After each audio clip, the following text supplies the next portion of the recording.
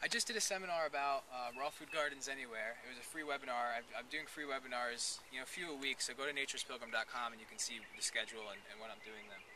But it was one of the things I talked about was straw bale beds, because straw bale beds to me are one of the best all-around, most versatile permaculture techniques in as far as growing things, because they're so easy. Anybody can do it. You can even do it like on patios, on concrete. You can do it inside if you have enough light.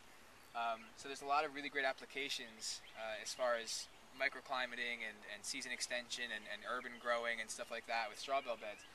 You can see these here. These are just little pods of 3 bales. And a straw bale bed is so simple that it sounds like it will never work because it seems too simple. But all you have to do is you get your straw bales. What I did was I let them sit out in the rain for a while and let them start to break down a little bit.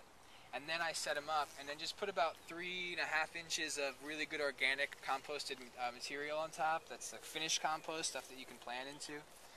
And then you just basically put your plants, and a lot of these, I think some of these I started because I was doing some experimentation, so some were started in trays, but a lot of them were just direct seed. So a lot of these melons and squash were direct seed.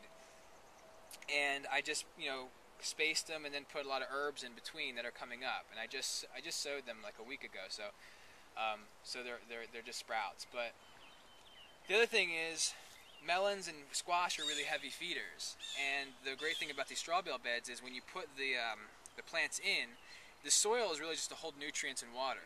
The roots actually get rooted into the straw itself. And as that straw breaks down, it feeds the plants, and it also holds water. So you have these sponges that are constantly keeping the plants watered, constantly breaking down, giving them food. So even for heavy feeders spaced relatively close, I mean, in a conventional setting, you wouldn't put your squash or melons in this close of a distance with each other. But with this kind of a breakdown, I'm really pushing the envelope to get as much as I can out of it and just experimenting with the potential of these beds. So it's just